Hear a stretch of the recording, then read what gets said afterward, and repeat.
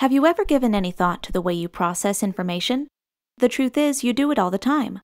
Not just online, but at home, at work, and in the conversations you have every day. You read a negative review for the latest Steven Spielberg movie. You hear from a friend that it's actually pretty good. You put both of those sources together and use them to form an opinion based on what you already know. You know you like Steven Spielberg, but maybe you're not really interested in the movie.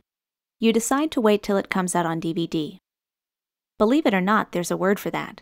It's called synthesis, but for our purposes, it may be easier to think of it as putting things together in your head. Synthesis is something that happens naturally in everyday life.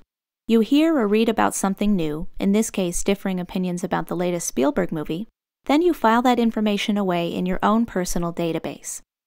Also in that database are little bits of memory and other things that you've learned or experienced, all throughout your life.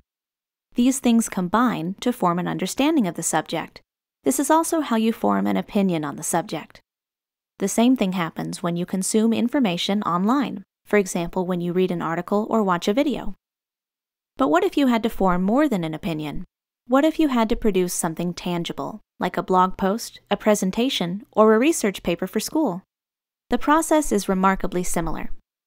First, it wouldn't be right to just throw your research together, save it in a Word document, and call it a day.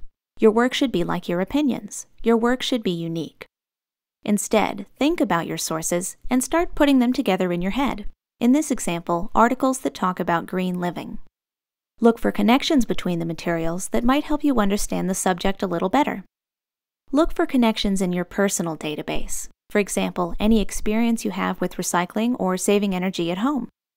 This will help you draw your own conclusions so you can eventually put your thoughts into your own words.